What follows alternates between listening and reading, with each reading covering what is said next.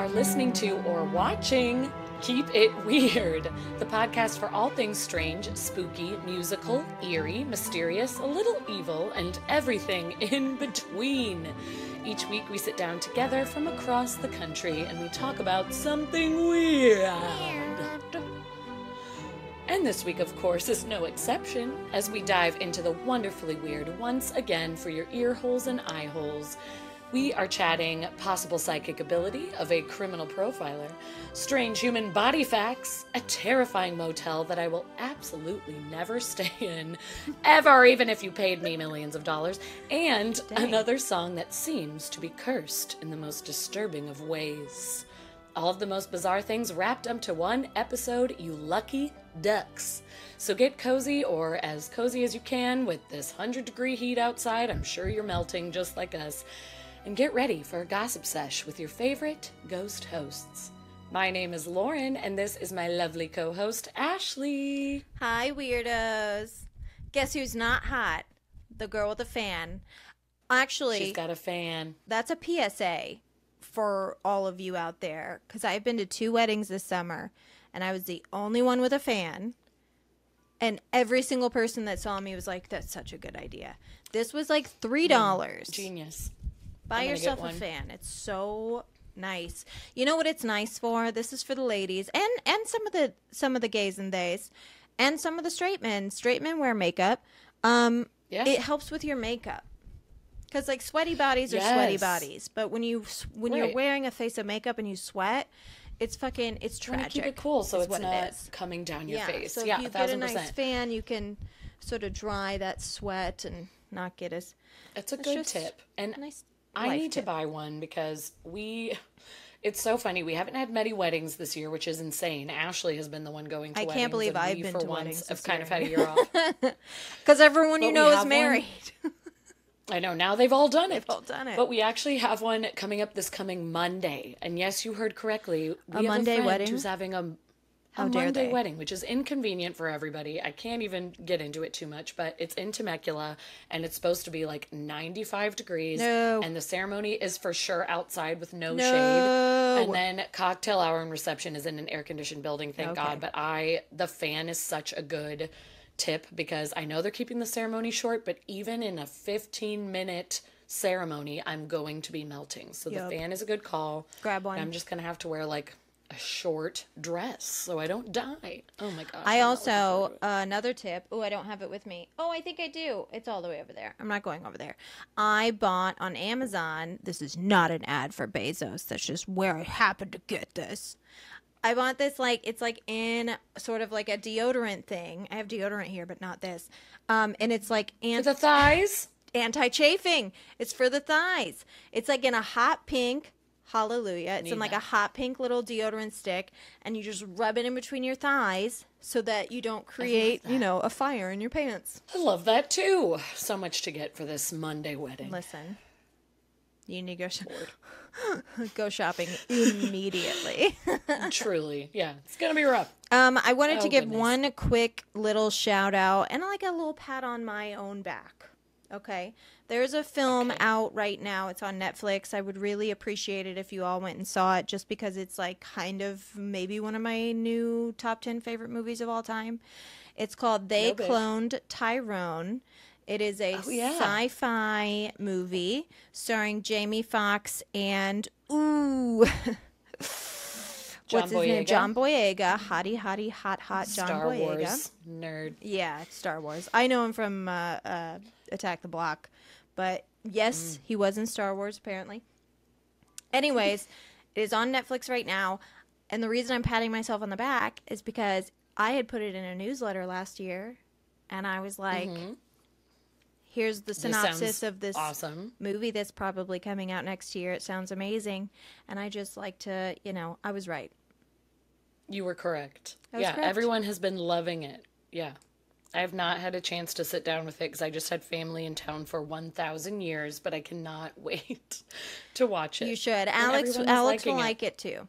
I was going to say, I think it's one we can watch together. It's like Blade Runner meets It Follows meets Get Out. Here for all of that. Yeah. Love that. Love that for us. But that's not what we're here for today, although I would like to just kick my feet up and watch Netflix. Okay? It's been a long day. Same. That's why I've got my tequila. Tequila. And I got a white wine spritzer like your neighbor Ooh. Julie, who's 50 next door. Also, I don't know if you saw me looking down at it. I scooped a fruit fly out and I've continued to drink it because you can't stop the party. I have always scooped flies out of my wine. Okay. It doesn't bother me. Get each other. Like, obviously that's a thing. But I have been at parties recently, which like fruit flies are abundant. It's the summertime. And I feel like everyone I've been with recently is like, oh, dang it, a fruit fly. I have and they to go throw and make my a whole fresh drink and out. I'm It's like, okay.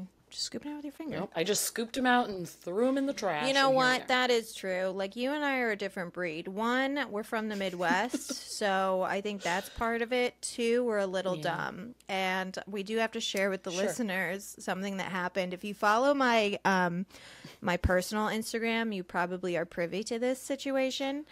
But last week, I was talking to Joe about root beer because we really like A&W sugar-free root beer, but you can't find it everywhere. So I had gone to the store and I was like, they didn't have A&W sugar-free root beer. All they had were mug root beer and Bargs. And he was like, Barks. And I was like, Bargs. And he was like, Bargs. It's 1000% Barks. It's not Bargs. And I looked it up on my phone blew my because I mind. was so positive it was Bargs root beer. And it was Barks. And then I was mad because I'm 35. I know I have said Bargs out loud multiple times. And not one person has corrected me to say that it's Barks. The amount of people I've said Bargs in front of with a clear G. Well, and that's the thing. Then we found out when I posted it on my Instagram, Lauren also thought it was Bargs. Which, thank you, because I was like, am I just the dumbest person that's ever lived? No. Just the two of us. Well, what's really sad is I thought it would be something that connected, like, a big group of us, but instead I got attacked.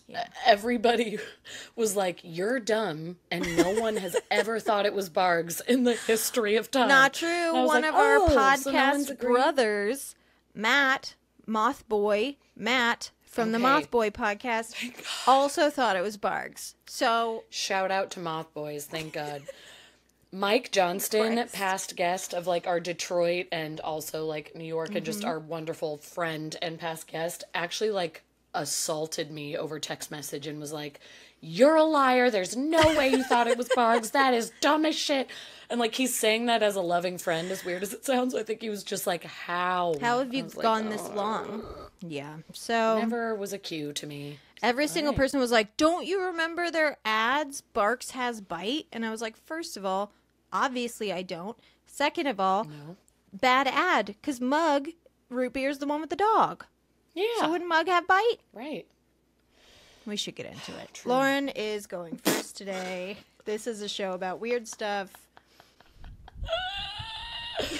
Oh, I love us.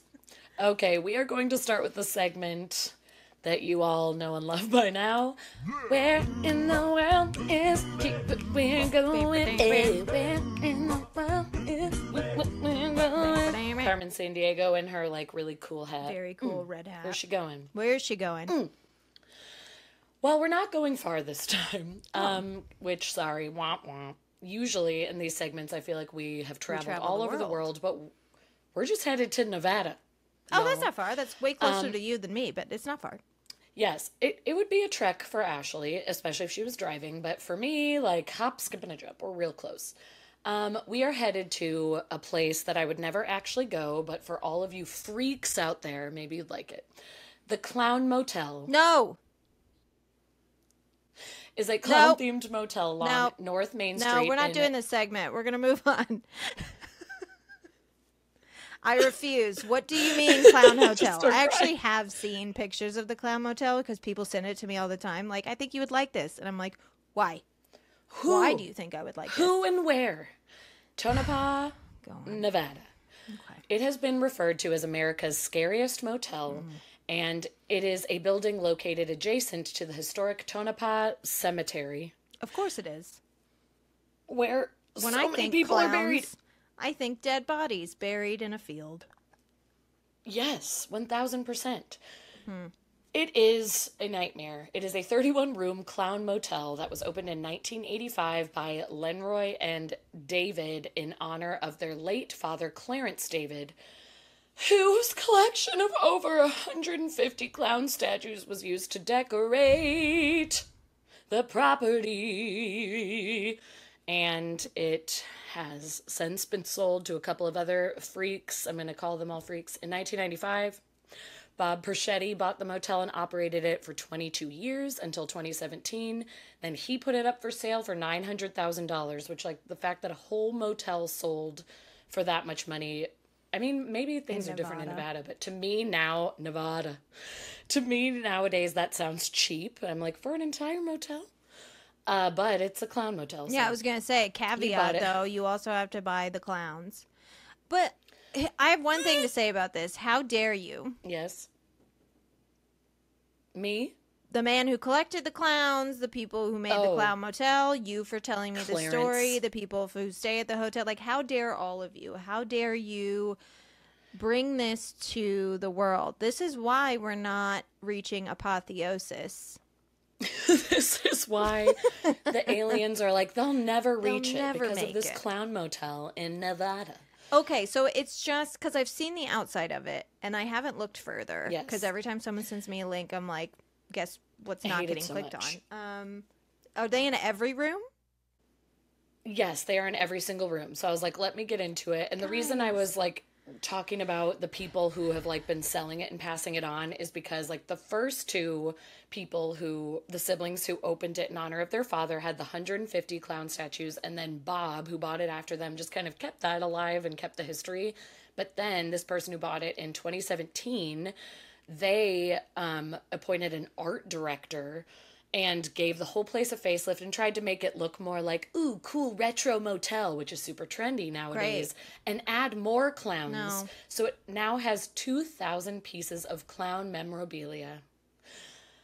And it is a nightmare to us. Like, we are very upset by it, clearly, but there are horror enthusiasts who seek out this motel, and people who love spooky historical buildings, who are, you know, drawn to the eerie decor, but also they're fascinated by the ghost stories that come along with this place because it's next to a cemetery. Okay.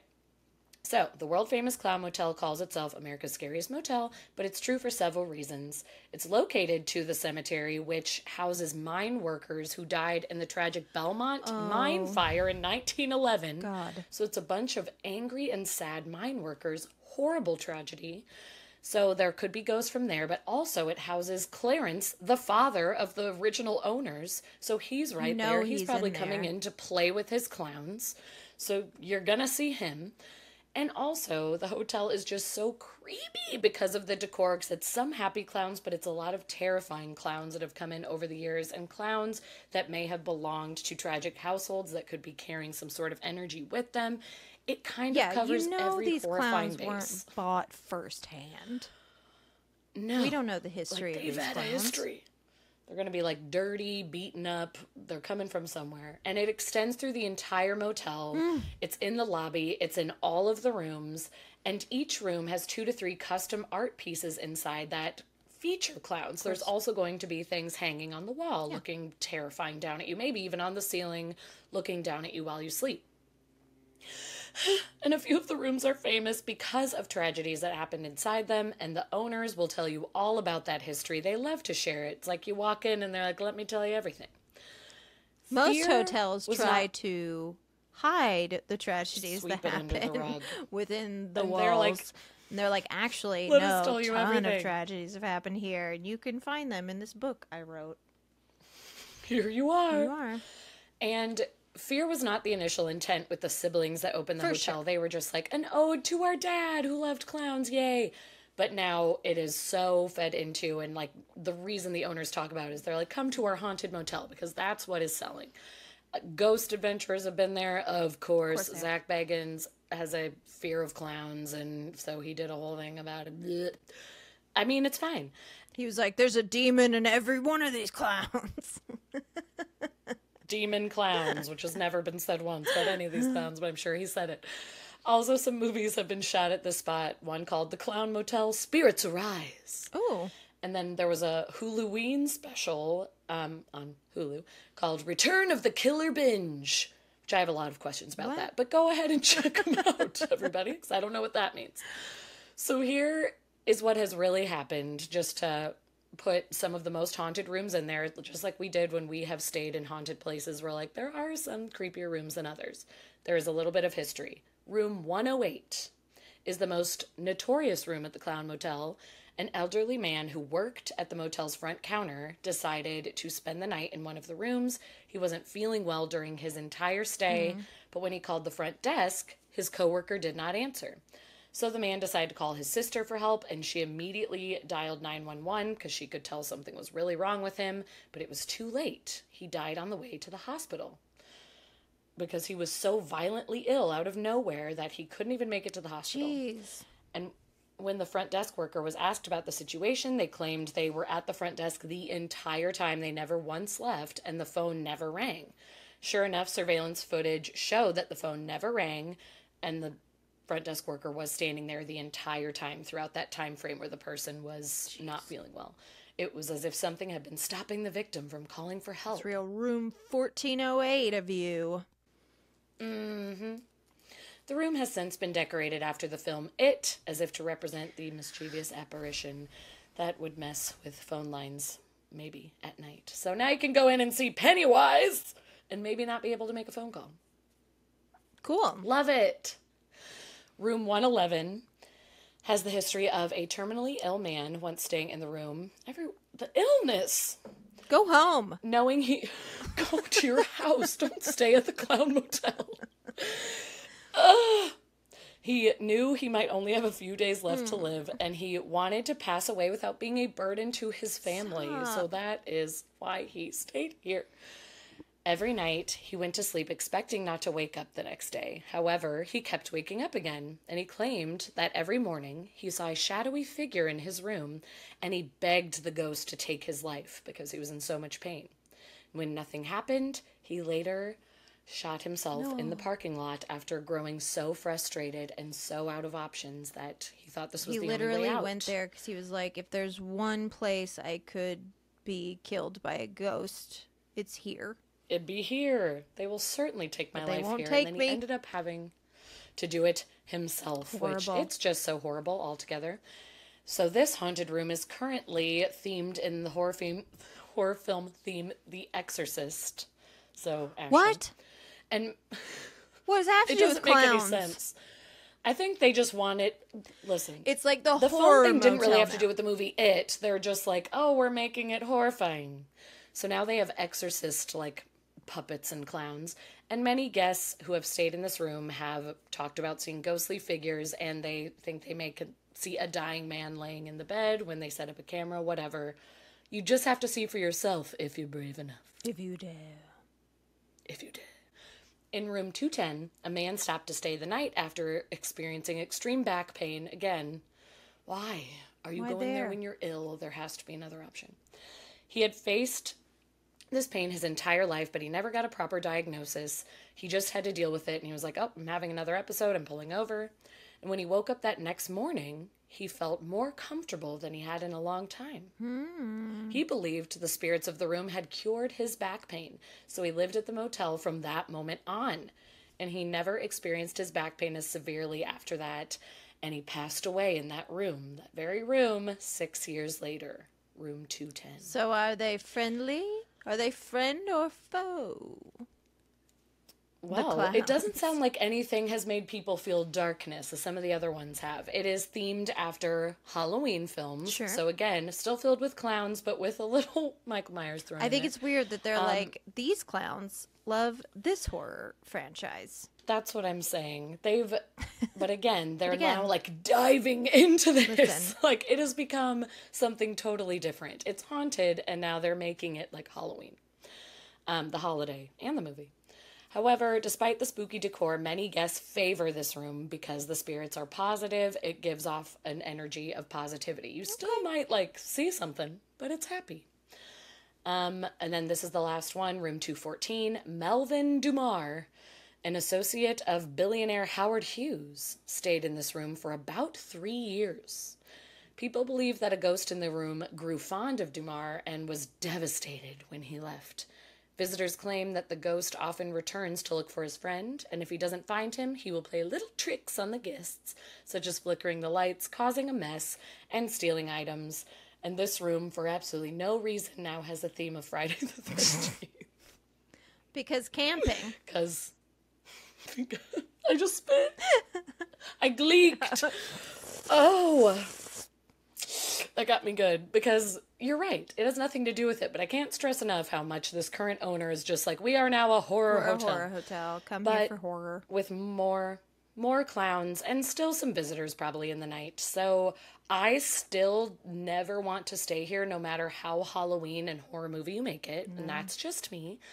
But if you want to, it's on 521 North Main Street, Tonopah, Nevada, 89049. I'm just giving you the whole How close is Tonopah, Nevada to like Vegas? Like how close are other things in Nevada? Like smack dab in the middle between Reno and Vegas. Okay. So you could be like doing a road trip and easily go there. It's in one of the old mining towns. So pretty much all you have to do there is go to an old mining museum or this hotel or like some of the old saloons, which I've never been to this specific town, but Alex and I did stop in a mining town last time we were in Lake Tahoe in California, because you also can do a road trip through Nevada on your way back. And that ended up being so fun. Like the old mining towns are kind of like spooky and they try to look like the town has never aged. Yeah, they try and preserve them. Totally. And you get a little of the mining history. So like go there, get some history, stay at the Clown Motel if you dare. It's super cheap. You can stay there for like $70 to $80 a night unless you request one of those specific rooms that I mentioned, and then it could go up to like 130, 150. Which is still a not night. bad. Just depends. Not bad in the slice. Just depends on what you're looking for. Go check it out. I never will. And yeah, if you go, take a picture for us because you won't catch us dead there. No, and even from a standpoint of like we like to do investigations, I can't. I physically cannot. I'm not even afraid of clowns. If that many clowns like, are I looking don't at me. have a problem with clowns, but when Lucky you're you. like, look at all these clowns, I'm like, something sick about this. Something sick about this. It is. Love of clowns. I even like growing up, my grandma, you know, she had like dolls. She had that, what's that sock monkey doll that like all grandmas had? It's like a little sock monkey. No? Okay. She had like one of the famous sock monkey dolls. And she had like I think little of porcelain Lamb Chop, the puppet, dolls. who really freaks me out. Lamb Chop scares No. you? Yes. This is puppets. the song that... What about the Muppets? Different? No, for some reason I can get on board with Muppets. Maybe it's because I'm just immune because my husband is obsessed with them and has figurines everywhere. Maybe you don't but like... honestly, oh, well, no. The he's Muppets are creepy, hand so. puppets, huh? Listen, yeah. But Yeah, what but I was they're, saying, like, more... Grandma also had like 2 or 3 clowns in this room, too. And I Yeah. remember being like, I just don't want... I'm not scared of them. I just don't understand the appeal of them. No. So when you're like, I love clowns, here are all my clowns, I'm like, what's wrong with you? And in that same vein, like, it's not even like clowns. Like, yes, if a clown was walking around, I'd be a little like, ugh. But like, if he's just honking a horn and spraying water out of a flower, whatever. But clown figurines are a little unsettling to me because, like you said, like, why do you need that decor in your house? I don't like it. It doesn't make me feel happy. I'm not into it. Yeah. So... And I wouldn't be able to sleep in a room of those figurines looking at me and those art pieces. I also wouldn't be able to walking sleep into a lobby. I wouldn't be able to sleep in a room full of dolls, period. Whether they were Yes, dolls are the same, children. as we've discussed. Yep. Little children, no. And it's next to the cemetery where, like, hundreds of people from this mining town died. No, it's just a no. Just a no for us. Sorry. Well. And that's it. Yay. I had a thought.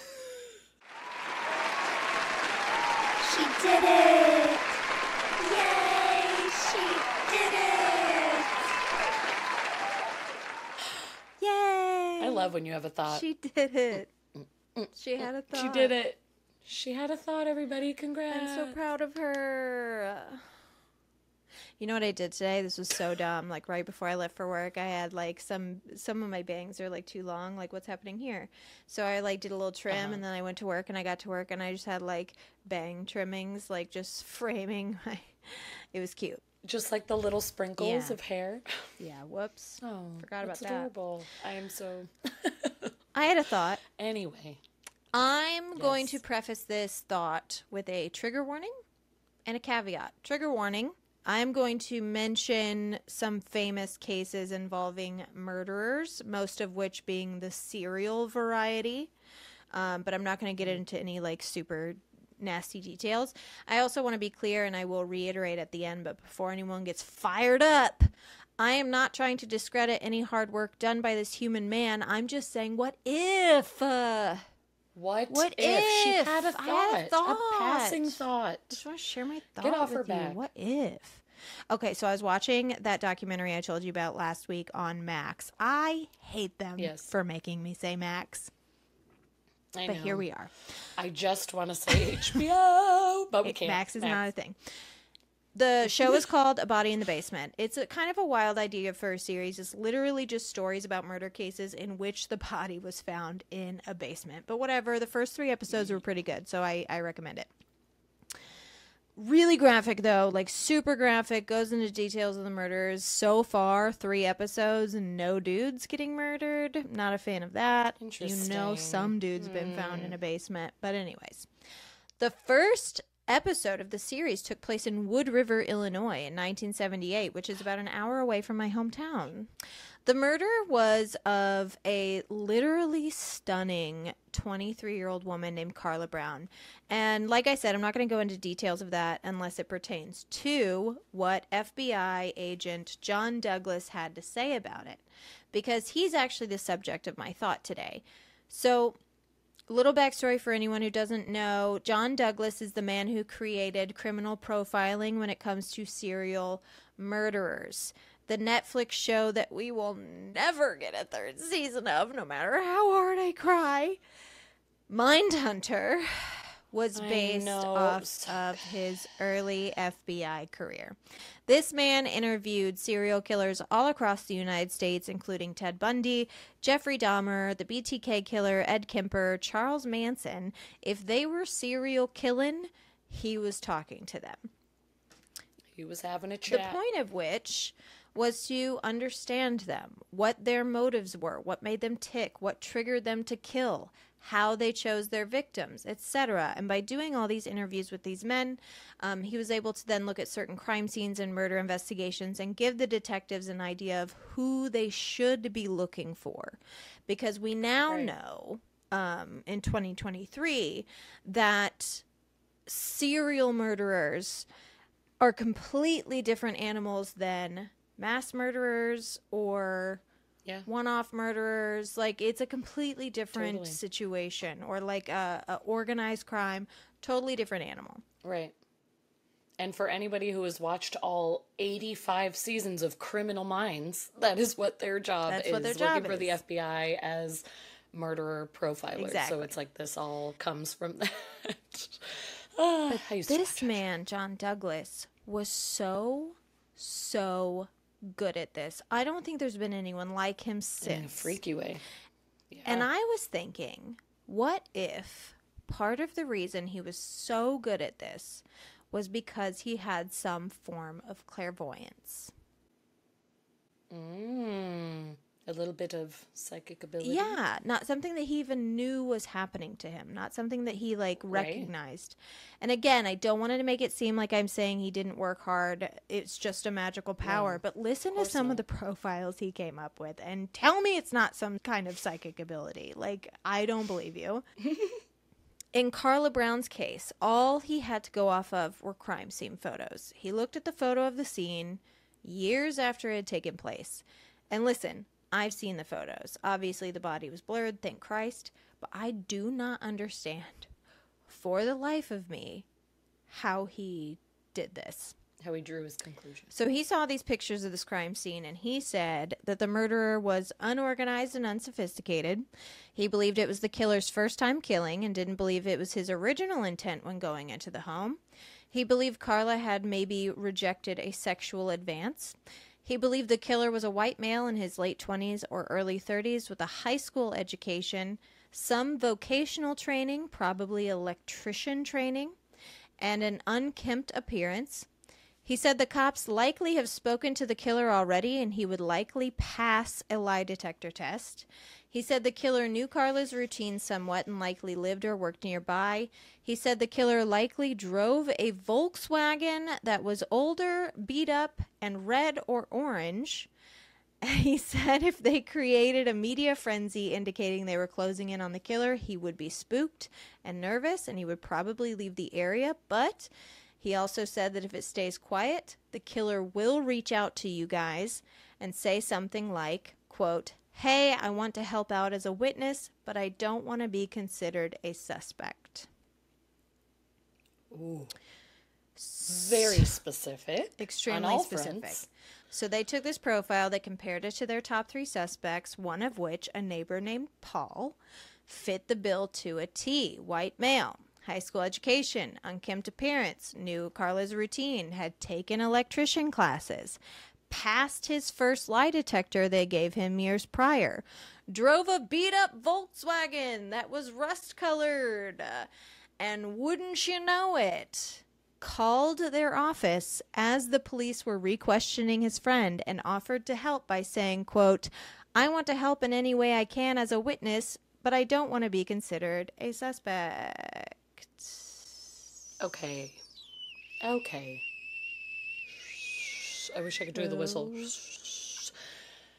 That is insane. How on earth would you know what kind of just a few photos?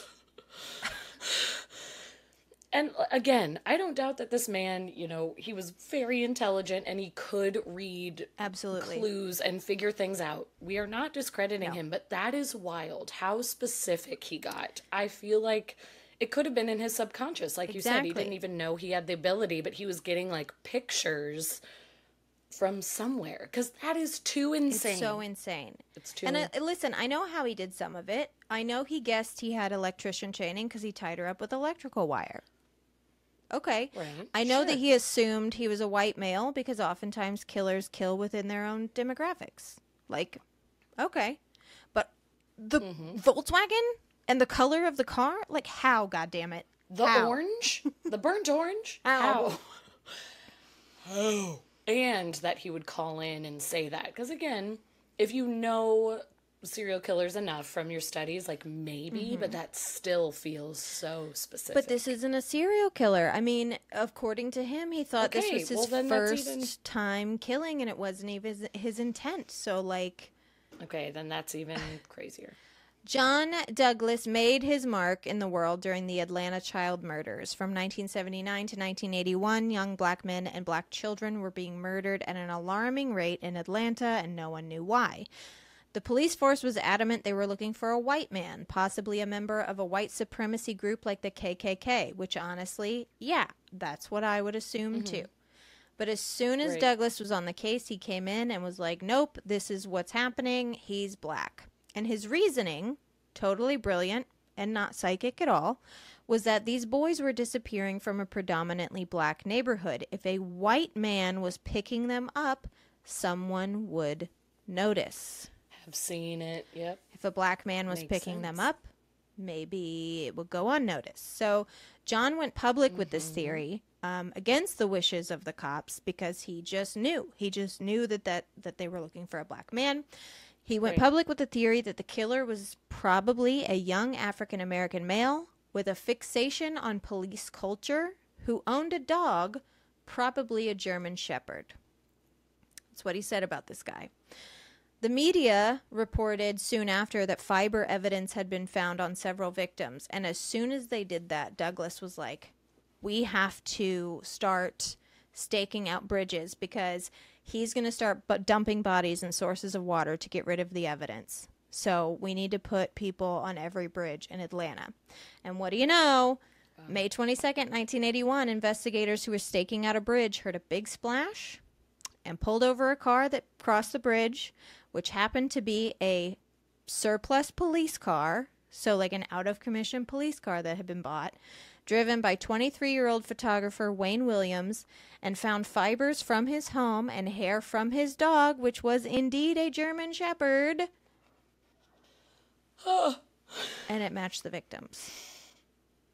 Well, okay. That's what's crazy about this guy. Douglas can look at a crime scene and tell you how many people perpetrated the crime. He can tell you if it was planned or unplanned, the type of career the person would be interested in, the car they would drive, the clothes they would wear. Their dog. Off of one case. A lot of profilers can do this after the killer or violent offender has committed multiple crimes, because you can build a profile of who the victims are, how they are killed. Look at their pattern. Exactly. Yep. But Douglas can look at a single crime and basically tell you who did it. Exactly. Right. So it just got me thinking. That's insane. Of people throughout history that were exceptionally fantastic at this thing that almost seems impossible to do. How do we know they didn't have some kind of psychic ability that not even they would be aware of? Yeah, it was just popping into their brain. John Douglas was like notoriously a pain in the fucking ass, because these people were like, how is this possible? He's like, I just know it. Like, back off. I just know it. I just had to trust him. I think that having some sort of psychic connection would also have helped him tremendously when getting into the mind of these men, getting the answers out of them that he sought, because when hundreds of other interviewees would have the wool pulled over their eyes and be fooled by these dudes, John Douglas would go in and talk to them and get the real deal within a matter of sessions, sometimes the first time meeting the man. Jeez. And that would be frustrating. I'm like, well, how are you doing it? I tried. Well, and it's cool that he went on and like taught this for his entire career, and of course, and changed the game forever, and it's why we have the profilers that we have. So it's very cool, but damn. But I'm not the only weirdo who thought this about him. Douglas was actually asked once if he was a psychic, probably more than once, but like once that there's a record of. One time he went to a police unit, and this is actually in the first season of Mindhunter. I don't think this conversation is, but like this case was. He went to a police unit to help them with the case of an elderly woman who had been savagely beaten and sexually assaulted. He studied the crime scene photo of this one assault and said, okay, here's what I think. It's a 16 or 17-year-old high school kid. He'll be disheveled looking. He'll have scruffy hair, generally poorly groomed. He'll be a loner, kind of weird, no girlfriend, and a lot of bottled up anger. He comes to her house. He knows she's going to be alone. He has probably done some odd jobs for her in the past. And at that point he paused and said, there's someone who meets this description out there, and if you can find him, that's your guy. And one of the detectives on the force asked, are you psychic? And he said, no, my job would be a lot easier if I were. And the detective said, because we had a psychic named Beverly Newton in here a couple weeks ago, and she gave us almost the exact same description. And again, he's psychic. It's an elderly woman who got beaten and sexually assaulted and murdered. Like, how do you make the connection that it's a teenager? Like, what about it presents that to your brain? What about that says teenager to you? I mean, obviously, I'm nowhere near this world in general, so I would be like, it's definitely like a 58-year-old man. I have no idea, but a teenager, how did you get there? I want to follow all the steps. I don't know. He may have had the gift. Well, he doesn't object to it. He once wrote, what I try to do with a case is to take in all the evidence I have to work with and then put myself mentally and emotionally in the head of the offender. I try to think as he does. Exactly how this happens, I'm really not sure. If there is a psychic component to this, I won't run from it. So he never said, like absolutely not, I'm not a psychic. He was like, listen, if it is psychic, like, good, like, I'll take it. Great. Like, it's helping me. It's helping me. The world. It's helping the world. And I don't think that, this silly little thought or theory of mine pertains only to criminal profiling. If you've ever watched Paul McCartney write the song Get Back for the Beatles, like, that shit is insane. He was just like channeling the music and the words. And it just came. Out. And that's what I'm saying. I think it happens, and you just don't know what it is as the person. Paul McCartney might not have known, but there it was. Well, I've even reached out to friends of mine that I know that are mediums or psychics and been like, I don't know how to tell if like I'm having psychic thoughts or connecting to spirit or like whatever, or if it's just my inner mom. Like, how do you tell the difference? And they've all been like, I mean, you kind of can't. You just have to kind of like trust that what is coming into your head is real and true. Yeah. Right. And I just think some people are closer to or have the ability to access certain capacities that we all have, but some people just are able to access it more freely. And if you can find out how to use that ability in your life or in your career, the sky's the limit. I think you are bound to excel. Good for you. Yeah, if you can figure out how to tap into that, I think that it just sort of happens for you. Totally. That is a very cool thought. Yeah. And I'm with you on it. Also, just to shout out one more thing, John Douglas, he has a couple books that I highly recommend. I've read 2 of them, but I haven't read the other one. Where are they? I wrote them down. Mindhunter, obviously. One's called Mindhunter. Show's named after it. Another one's called The Killer Across the Table. And then the other one is called The Anatomy of Motive. So in his books, he details a lot of specific cases and a lot of specific profiling he did. So check it out if you want to hear more. He's a fascinating dude. We love that. We love that.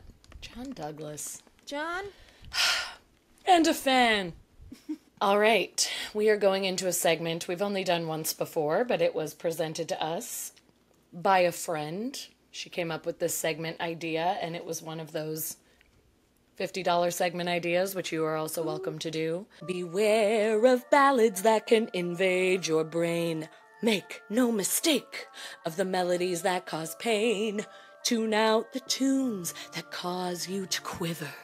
Hymns that haunt are sure to send a shiver. Cursed crooners and spooky songs. Crooked covers and scary sing-alongs, cold courses and sordid sonnets, crazy canters and sinful soloists, cursed crooners and spooky songs. This segment is sponsored by our good friend Mel, our under-the-sea expert and beautiful human being. Under the sea. And she wants to remind everyone, every time we do this segment, we are giving her the shout out that she deserves. She wants to remind everyone about Shout Your Abortion, or shoutyourabortion.com, providing resources and safety for those living in states with Handmaid's Tale level laws. You have a safe space, and you can find answers with this website, with these people, shoutyourabortion.com. Okay. Get the help that you need. Thank you, Mel. Thank you, Mel. Cursed crooners and spooky songs. And in today's Kroost Kerner. Kroost Kerner since per Christmas.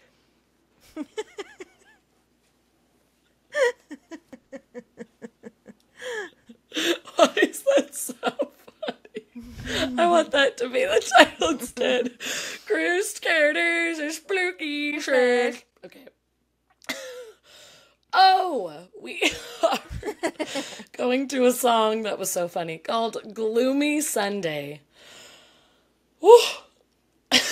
This is like a serious topic, kind of. Get it together. But I can't get over it. Gloomy Sunday.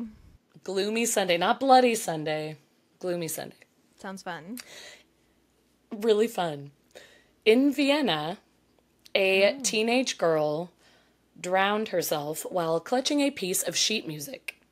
And in Budapest, not long after that, a shopkeeper was found dead, seemingly by his own self, left a note that quoted lyrics of the same song.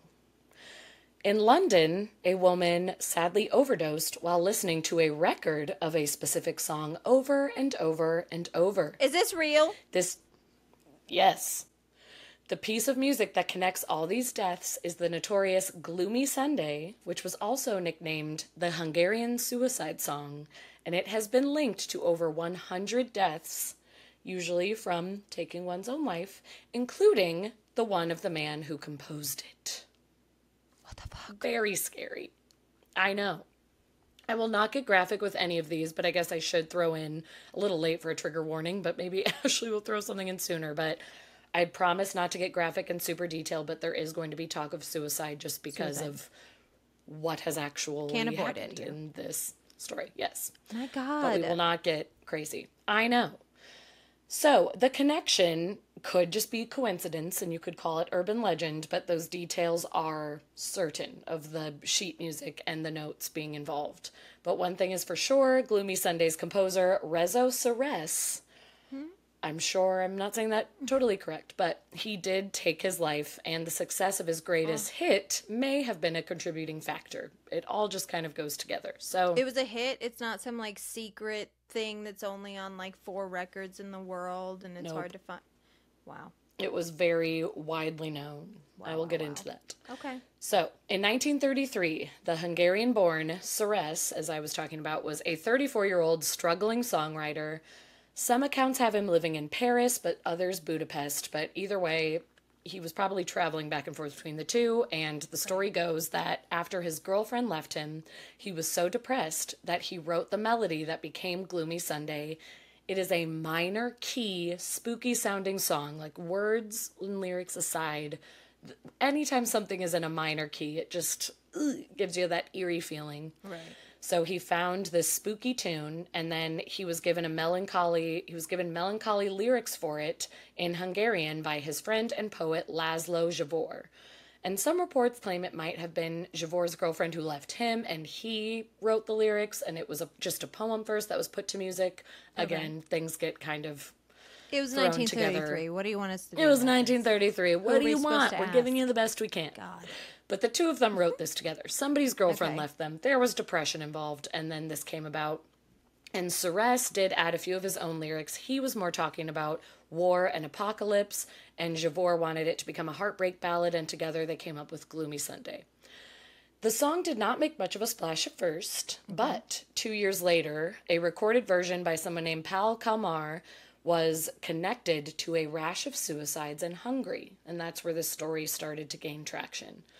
The song became banned shortly after it gained popularity because it was believed the song was causing these suicides. Nobody could make any direct connection because all it was a couple of cases of they had played it earlier that day, the song was in their head, they were writing down lyrics, they were clutching the sheet music, but everyone could just say, like, that was chance, it's a popular song. Yeah. But either way, the song was banned because it was so depressing and dark that Hungary was like, no, we're just not going to do it.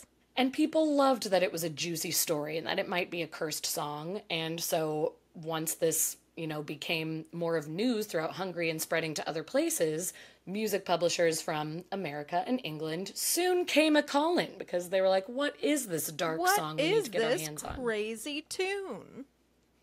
We want it over here. Why? Why? They're saying it causes death, but sure. So then there is this man named Sam M. Lewis from Tin Pan Alley, and he also had a partner who was a British theater lyricist named Desmond Carter, and they came together and wrote an English translation of the song. Lewis's version was recorded in 1936 by a singer named Hal Kemp and his orchestra, and that really caught on because then it was being played in America and in England and gaining popularity for its English translation, and we know how to take things and run with them and be crazy, so it really got going. And Sam did change up the lyrics a little bit when he was translating it, and he even added a third verse of hope to make it more commercial. So the whole song is just like death and despair. And obviously you can all go look up the original lyrics, but... And then it's like, but don't worry, everything's fine. Please don't kill yourself. Not this time. Don't do it. And that was it. I'm just kidding. But okay. That was it. No, the first line to the third verse starts, dreaming, I was only dreaming. I wake and I find you asleep in the deep of my heart, dear. So that opens up the third verse saying, like, everything we thought was death and despair and losing our loved ones was actually just a dream. Okay. Hopeful. So he changed it, and then it was put out into popularity. Yay, just a dream. And then in 1941, even though it was pretty popular already with the English translation, Billie Holiday recorded the English translated version. And then it really became popular. But having Billie Holiday associated with this song that had the rumor of causing suicide in Hungary, well, when Billie Holiday is associated with it, and she kind of had this tragic, like, party lifestyle, that, like, her life ended way too soon in tragedy, that helped the rumors along of, like, of course Billie Holiday is singing it, blah, blah, blah, blah, blah. So everybody gets talking. Doesn't help the rumors at all. And despite conflicting reports, the song was never officially banned in the U.S., but it was banned in England in the early 40s. The BBC deemed the song too upsetting for the public, and then later said that only instrumental versions could be played on the radio because the lyrics were too upsetting, even though the instrumentals were still dark and minor and interesting, but very gloomy.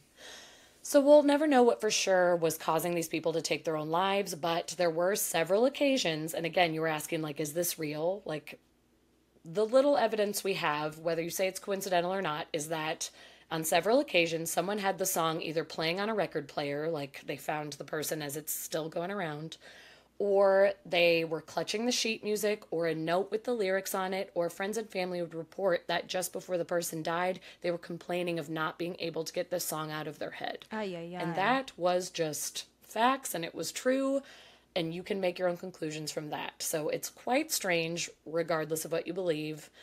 And then just to wrap it all up, what happened to Suresh, the writer of the song? During World War II, he was put in a labor camp by the Nazis, which he survived. Went through this crazy thing, but survived. And then after that, he worked in the theater and the circus. He was a trapeze artist. Man of many talents. Wow. I think that's a fun tidbit. He really just wanted to be a performer in some way. And then, after his success as a trapeze artist, he did return to songwriting, but he never was able to get a hit as big as Gloomy Sunday. And in fact, the story goes that when the song first became a success, he attempted to reconcile with his ex who inspired it, but he found out that she had poisoned herself, and there was a copy of the sheet music nearby. In other versions of the story, she may have just left a note with the words Gloomy Sunday on it, but either way, people are saying something about the song was nearby and she had taken her own life. And whether that's true or not, Suresh himself did commit suicide in 1968 by jumping from the window of a Budapest apartment building after not being able to find success after Can we the all song. vow So not to dark look up this endings. song? And listen to No, it? that's the thing is, even people, I heard, like, I looked it up, and a few, like, modern-day artists have covered it, including Sarah McLachlan, which I was like, you have done Sarah. enough with your depressing songs. The dog commercial already makes me... So she is just, like, Sarah. ready for violence. Yeah, she's ready for something.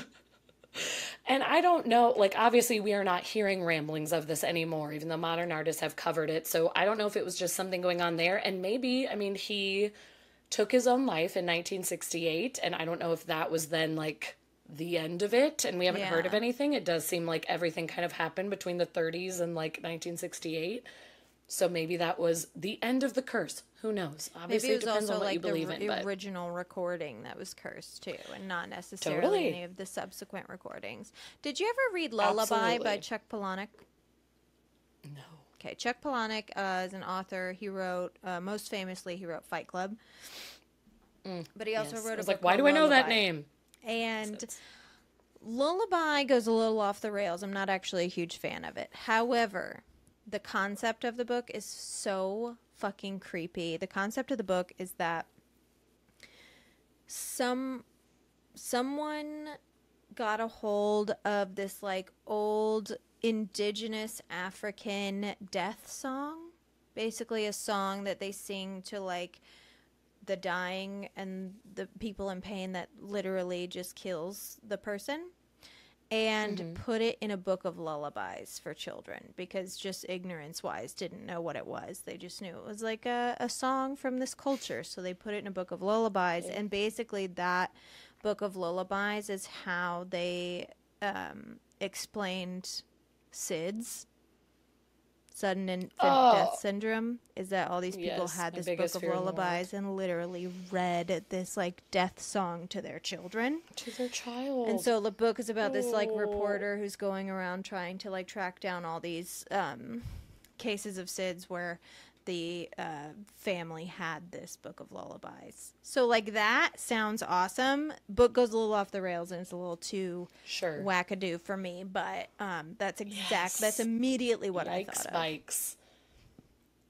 Also, I just want to wrap this up with Sures's words when, you know, he was learning that what was happening to people, his conflicted emotions towards it. His quote was, "I stand in the midst of this deadly success as an accused man. This fatal fame hurts me. I cried all of the disappointments of my heart into this song, and it seems that others with feelings like mine have found their own hurt in it." Which, I feel like his look at it is, like, so profound. And, like, I don't know if it's a curse. Somebody just related to it a little too much, unfortunately. But he's like, felt the way I did when I wrote it. Yeah. And, yeah, totally. I mean, it's like listening to the Smiths. You're like, absolutely. Absolutely, Good. I feel this dark. Yeah. I feel this darkness 1,000%. all around me. Yes. Wow, well, 1,000%. that's fucked up. Thank you for bringing that I to know. our Such a attention. light, happy story. We're going to have to raise our vibrations before we get into the finale. I know, my goodness.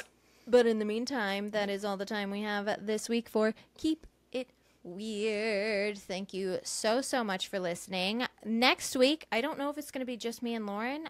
We do have a very, very, very special guest coming up, but I don't know when he's coming on, and I can't tell you. Do I know? Yeah. I sent you a screenshot, and I was like, guess who's coming on the show? Yeah. It's a big one, guys. Like, you're going to be super fucking pumped. I can't announce it yet, but we have a big guest coming up. We're really, really, really, really excited about I'm jazzed. it. So stay tuned. I'm super jazzed. In the meantime, though, please follow us on social media at Keep It Weirdcast. We're on Instagram. We're on Twitter, sort of. We're not on Threads. Maybe we will someday. We are on Facebook. We have a Facebook page that you can follow. But more importantly, we have a Facebook group. They are two different things. The Facebook page is just like us posting shit. The Facebook group, you can post stuff in too. We share a bunch of funny memes. We share creepy TikToks stories with each other. We have a bunch of chat threads going on. We have like a horror movie chat, a mental health chat. It's a good time. Please join us. We really enjoy talking to you guys on Facebook. Check out our Patreon at www.patreon.com/keepitweirdpodcast. That's how we make all our money to produce this show. You can donate $1, $5, $10, or $50 for a sponsored segment to our show. And in return, you'll get ad-free episodes. You'll get bonus episodes, 2 a month. 2 more episodes than everyone else a month. It's pretty cool. That. And Pretty awesome. Newsletter at the end of every month and discounts on merch. There's a bunch of shit. You should do it. It's great. We love our patrons. Cool kids are doing it. More than everyone else. Yep. Oops. Also, please, whoopsies. if you are watching us on YouTube, and even if you're not watching us on YouTube, but you have the internet, which I know you do because you're listening to this right now, go to youtube.com/keepitweirdpodcast. Hit subscribe to our channel. You make us look good. You get us closer to monetization.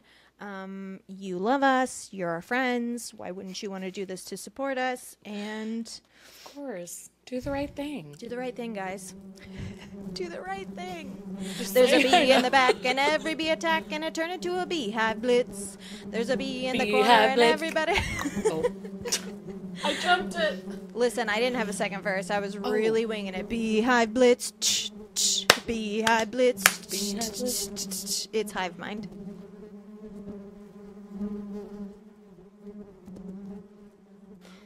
Oh my gosh, Alex just did the most violent sneeze Alex. from the dining room. I hope that it was Get caught it on the together. microphone because everyone should know how horrifying that man sneezes. It just made me jump out of my skin while I was dancing to the Beehive Blitz. And there's a sneeze in the back and everyone attacks and it turned into a Beehive Blitz. This week it is my turn. I think our song raised our vibrations, but let's give it a second and just... Oh, I do feel happy. Happy thoughts. Happy thoughts, we're thinking happy thoughts, we're singing happy songs. We forgot all Oh. about the suicide one. That was a really I'm flapping my arm fucking flaps, sound. and it makes me glad. There you go. This Okay. week, Lauren is sending me a psychic message. We're absolutely going to get it. No doubt about it. Yeah, We are Nobody is using questioning. Zener cards. We know all the shapes. There is no triangle involved. No. Is the shape you're sending me? Oh, Ready. Okay. And send it. I swear on my life I saw a triangle. Please send it harder. Oh, no.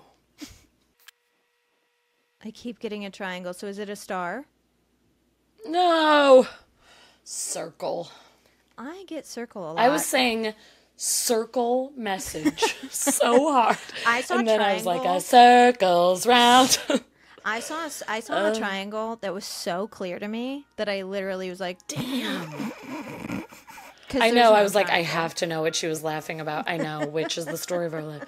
Oh, that makes me so sad. Okay, I want to look up more tips because you looked them up the last time. So I want to see if I can find tips and tricks that can help us like you did before because we're going to get it. We're getting back. Listen, we got it, and then we lost it, and then we got it back, and then we lost it again, then we got it a little bit, and now it's gone.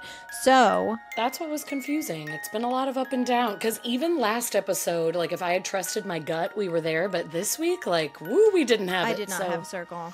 No, I had a triangle. I know. And I had squiggly lines last week, but I decided to look at my ring light's shadow in my lids and trust it. Yeah, maybe instead. we need to really Okay. kind of like, you know what? Maybe we shouldn't know. close our eyes. Why are we Blindfold? closing our eyes? We should look right at There each is other. no need. There's no need to close our eyes. It's true if I look into your eyeballs. That's true. That's true. Anyways, have a Just good week, saying. guys. We love you. Keep it weird.